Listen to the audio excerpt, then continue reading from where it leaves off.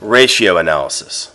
A way to avoid the problems associated with comparing companies of two different sizes is to use financial ratios.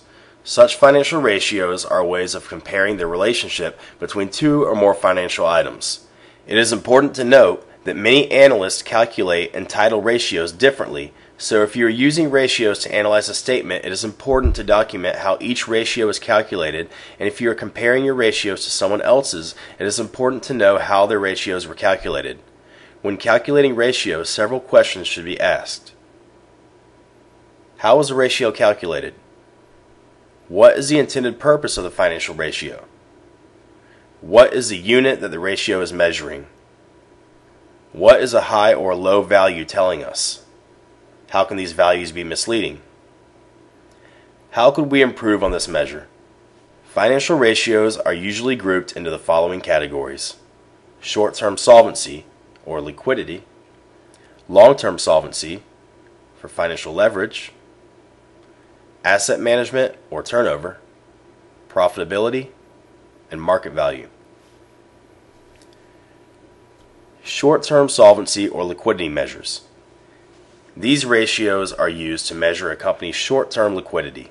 The main concern is the company's ability to pay its bills in the short run without any undue stress. For obvious reasons, liquidity ratios are of special interest to short-term creditors. An advantage to looking at short-term items is that their market values and book values are likely to be similar. This is because their lives are not long enough to become too mispriced. The current ratio. The current ratio is one of the most commonly used ratios. It is calculated as current assets divided by current liabilities. In our example, on the balance sheet, you can see that we have $653,000 in current assets and $552,000 in current liabilities. Since current assets and current liabilities are converted to cash over the next 12 months, the current ratio is a measure of short-term solvency. It is measured in either times or in dollars. In our example, we have $1.18 in current assets for every dollar in current liabilities.